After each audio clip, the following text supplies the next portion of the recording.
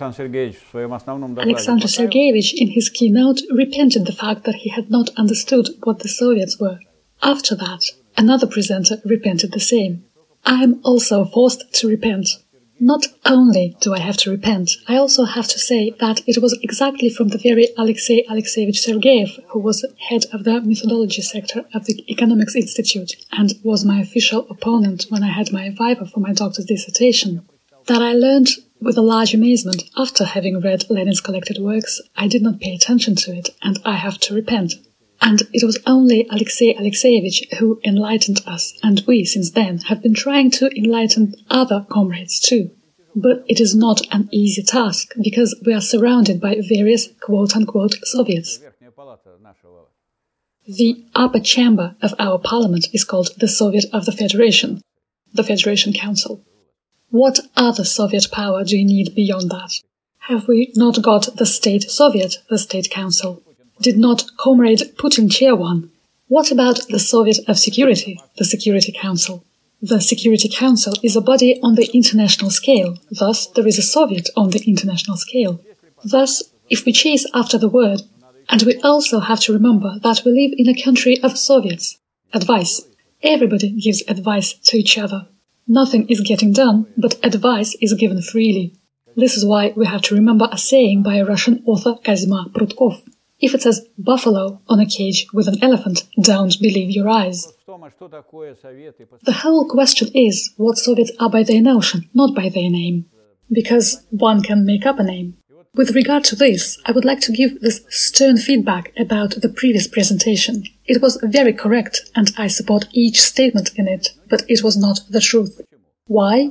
Because it is correct that Marx and Engels insisted that in the transition period there must be the dictatorship of the proletariat.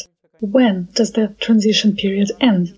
And when was communism established in the USSR? In 1935, the transition period towards socialism, i.e. communism in its lowest stage, ended. When some say a phase, it is not clear which regime we are talking about. Socialism is not a phase of communism, but communism itself in its lowest phase. There was a transition period to communism and it ended. Some might have said, drain the water, we don't need the dictatorship of the proletariat anymore. People who criticize other people for rejecting the statement of Marx, people that have not studied Lenin's stage of Marxism, that haven't read Lenin's work Great Beginning, and have not learned that the dictatorship of the proletariat does not end with elimination for the most part of classes, but it remains until the complete establishment of communism, until complete elimination of the classes.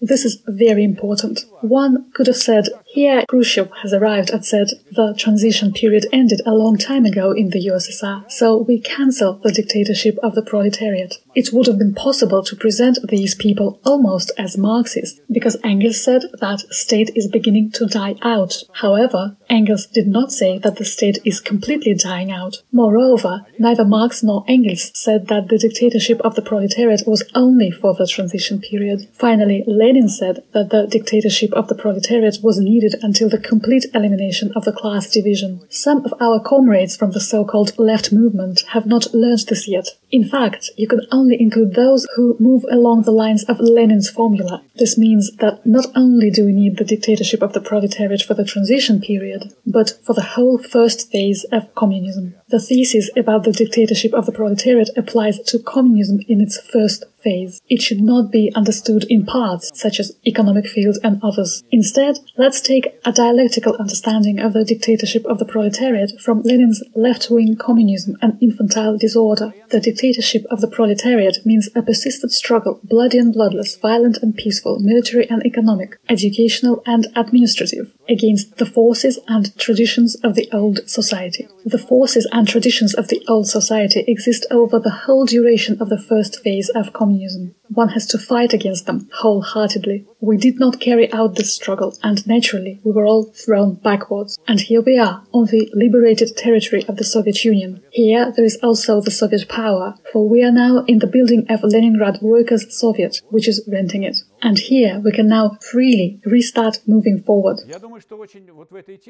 I believe that on this subject many lessons have not been learned, And above all, what has not been learned by the majority of those who call themselves communists is the definition of Soviets and of the Soviet state. This is why I would like to read out the two most telling theses, as I have not learned them by heart yet. In the program of the All-Union Communist Party, Bolsheviks, it was the program, no one could deviate from it either in 1936 or in 1939. It was the program until 1961. It stated in no uncertain terms, Soviet state is bringing state power closer to the masses, among other measures, by the fact that it is a production unit, factory, plant, rather than a territorial one that is becoming the electoral constituency and the basic cell of the state. It is written clearly enough. This is why, when some say, people got happy, having built socialism, hurrah, long live, and all that, now one can... What about the program then? Was the program intended exclusively for the transition period? This program is intended for the period until the complete construction of communism. Alternatively, let's take this in no way insignificant document by Lenin, namely, Thesis and Report on Bourgeois Democracy and the Dictatorship of the Proletariat, at the First Congress of the Communist International, March the 4th, 1919. In the summary of this report, it says, the old, i.e. bourgeois, democracy and the parliamentary system was so organized that it was the mass of working people who were kept farthest away from a machinery of government. Soviet power, i.e. is so organized as to bring the working people close to the machinery of government. That, too, is the purpose of combining the legislative and executive authority under the Soviet organization of the state and of replacing territorial constituencies by production units, the factory. Not a production constituency, as some say sometimes. Constituencies come from the field of the territorial principle of division. It is production units, so that factory collectives, production communes acted as the very root. We should look from this very perspective at what has to be done for re-establishing the Soviet power in Russia. The first task is, who has to do this? Who can do this? The working class can re-establish it. Workers from the largest factories. This is why preservation of the largest factories is one of the tasks. One has to fight for this, to force capitalists to act like capitalists. Otherwise, instead of capital as self-increasing value, they have capital as self-diminishing value. Big industries are not being destroyed in the USA or the UK. Russian capitalists wanted to have everything like in the West. However, instead, everything is like in the marketplace. They simply trade away everything that has been left since the Soviet times. This is the first thing that requires fighting for: preservation of our factories, plants, and enterprises. Secondly, if a factory plant committee were created at some factory now, nobody would listen to it. Perhaps this is why, when people stopped striking or forgot what a strike was, although there were things worth going on strike about, and no one banned strikes in the Soviet Union, somehow all this was reduced to the processes of unification and simplification. At the same time, any striking struggle gives birth to a strike committee, which immediately goes beyond what an ordinary trade union does. Immediately. Firstly, the strike committee itself never limits itself to the members of the trade union committee. People turn up there who temporarily are active in this organization. They will go again once the strike is over. They will come back again when the situation becomes acute. This strand of people who actively engage in the struggle grows very fast. And what is a strike committee? It is such a committee, being based in a factory or a plant, which can stop production altogether. It can make people do what is needed. It can set up a voluntary militia in order to protect themselves. They can make people do what the collective demands. This is why the first stage and phase, of course, has to be a strike struggle at the factory. This is why there can be no Soviets unless the working class performs this first step at each factory. The working class also has to learn how to write collective agreements. They have to learn how to fight with their management.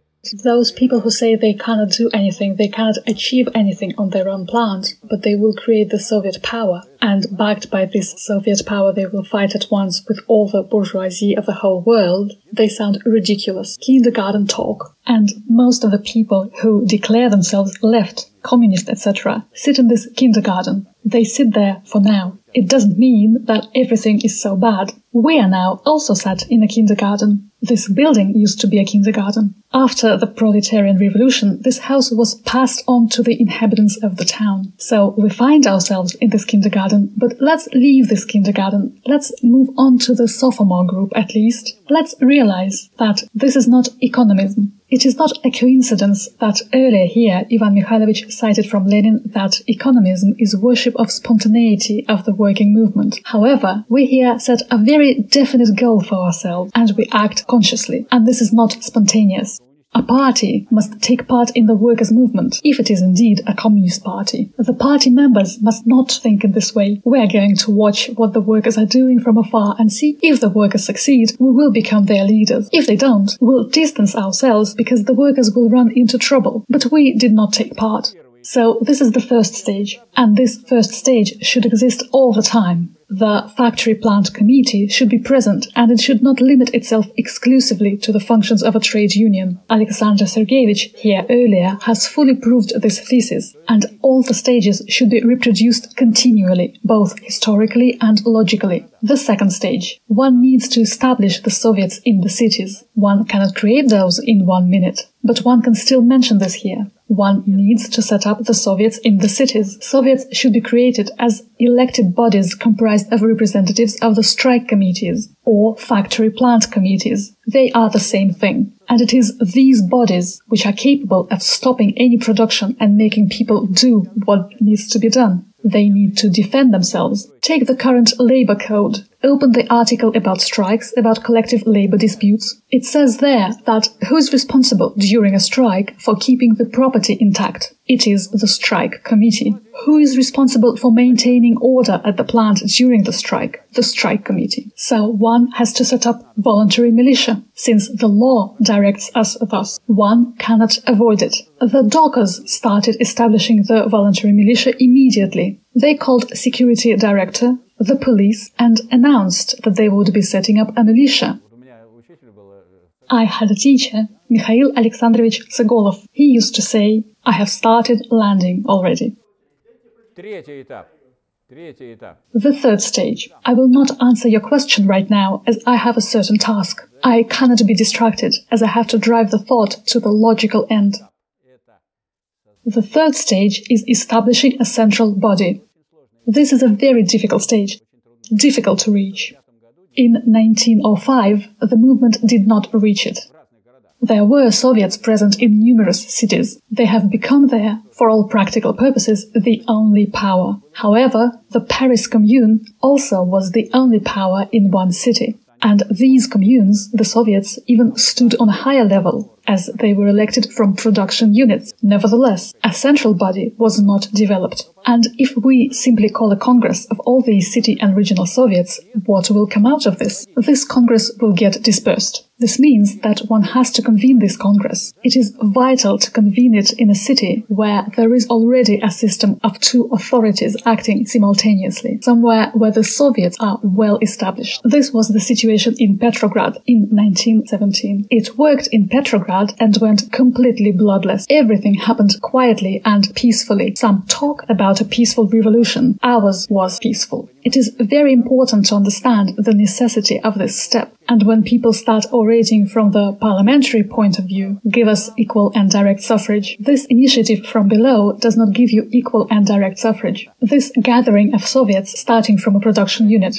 because people at a factory can only vote for representatives to the city council. The city council can only vote to send representatives to the Congress of Soviets. If you make it direct, as it was done in 1936, when 1.5 million elect one deputy to the Supreme Soviet, this can only be done by the regional committee of the Communist Party. People from a factory cannot manage this. The electors need to be able to recall the deputy on each level. And when this recall system actually works, and this is the Soviet principle of the tiered election of the Supreme Body, which is not called the Supreme Soviet, but the Congress of Soviets, which in its turn appoints the Central Executive Committee and the government. The Congress appoints the Central Executive Committee, so it can carry out day-to-day governing functions. And this body can be cleansed continually and very simply, because the electors recall those deputies who have failed them, those who have distanced themselves from the workers, from the working collectives. And it is this democratic right of recall that Lenin considered the main democratic right. It is not important whom you have elected. If the deputies turn out to be the wrong people, recall them. The Soviet principle allows for constant improvement of the state apparatus and for bringing it